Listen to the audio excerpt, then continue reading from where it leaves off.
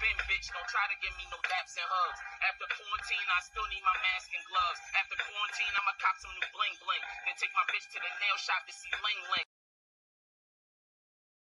Yeah, the Slums Project.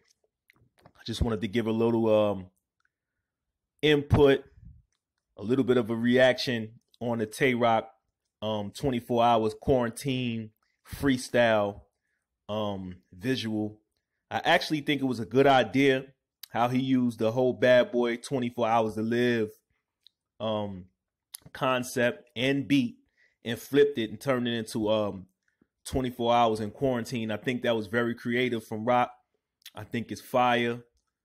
I would like to see a lot more visuals from Roc. I see Roc been doing a couple of freestyles. I would like to see a lot more visuals from Roc.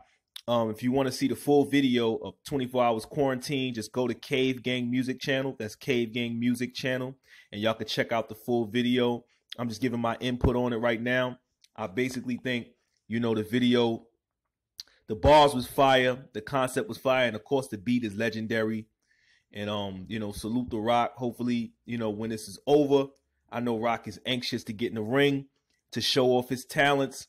And I'm anxious to watch. I'm anxious for, an event to go down, when it's safe. So battlers could be face to face once again, with the fans gathering and the people watching on pay-per-view or whatever, the case may be. I'm just ready for things to get back to normal. I think everybody is. I'm ready to get me a damn haircut. But everybody just stay up. Everybody, just stay safe.